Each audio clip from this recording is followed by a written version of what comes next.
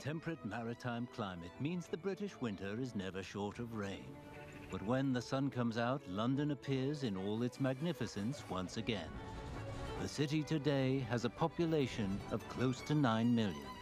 They come from around the world and speak more than 300 languages, sharing the inclusiveness of this cosmopolitan metropolis. 82-year-old Professor Martin Albro is a sociologist. In more than half a century, he has been focusing on international issues like globalization.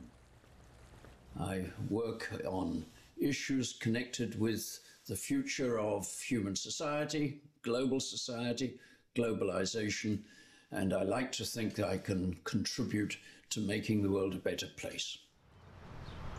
In his academic field, Professor Albro is known as the pioneer of the globalization theory.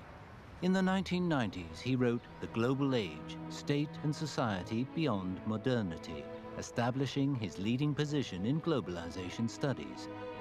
He served as president of the British Sociological Association and was founding editor of International Sociology, a prestigious international journal.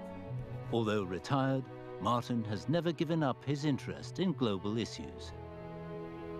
In the panic that followed Lehman's bankruptcy, the worst of the financial crisis was just getting started. Of the recession that followed, housing prices started to fall. Bubble kept growing bigger and bigger. It's been more than 20 years since globalization theory was introduced to the world, which has since seen many massive changes. Martin feels these give a new perspective to his research. I think we're in a more dangerous place, the world, than it has been for quite some time. And one of the reasons is globalization, because what globalization, in particular economic globalization, does is it puts strains upon every national economy. And in particular, it increases inequality. In April 2015, a promotion for the book Xi Jinping, The Governance of China was held in London. Martin was invited to speak at the event.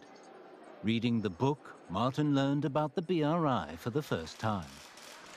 I think it was probably a year or so before I really focused on it and thought, this is something interesting. And then, obviously, reading his speeches, you realized, wow, this is important.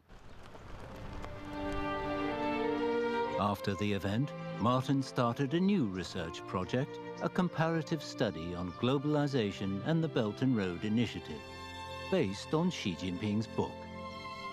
There are many, many criticisms of Belt and Road from different quarters, but they're all the product of fear. They're all the product of the sense that the world order is changing, that the West has lost its domination. That objection arises out of the tensions in the West, which are the result of globalization. It's not the result of Belt and Road. As I say, Belt and Road is actually different from globalization. It uses globalization. During his research, Martin met with many visiting scholars from China. He would often invite them to visit Crystal Palace Park in South London. This is one of the most iconic places in the history of globalization, because in 1851, the Great Exhibition was held in Hyde Park in the middle of London. But the spirit of Crystal Palace was a spirit of globalization. It was like a continuation of the Silk Road. And now we have Belt and Road, and the spirit of the Silk Road is in Belt and Road. So this is the continuation of a global history. Professor Albro began his new project in 2016. At the age of 79, he started learning Chinese and reading a great many books. It was he who argued that the peasantry, the Chinese peasantry, ought to have the advantage of growing crops for themselves and benefiting from that, as well as contributing to the communal pot. Over the following 2 years, Martin interacted with scholars from many different fields, drawing inspiration from the clashes of ideas. he published his conclusions in a monograph, China's Role in a Shared Human Future, Towards Theory for Global Leadership. On April 15, 2018, a book launch took place at the London Book Fair for Martin's new volume. The book has 14 chapters, the first 4 of which elaborate on Albro's interpretations of the Belt and Road Initiative. In his book, Martin argues that the Belt and Road Initiative is more a philosophy of history than a program of action. He also writes, the Belt and Road Initiative is showing the world a preeminently practical way forward with the greatest chance of significant progress in achieving them at the present time. I do think that one of the most important ways of approaching contemporary global problems is to treat them in terms of projects and goals. And this is what One Belt, One Road does. There is, though, a lesson, I think, for beyond One Belt, One Road for global governance.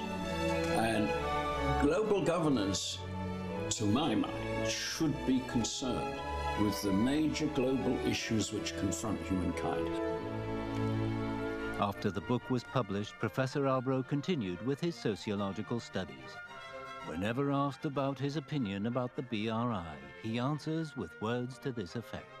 When you talk about a shared human future, you talk about the things that we can do together in the future, not a future where we're all the same.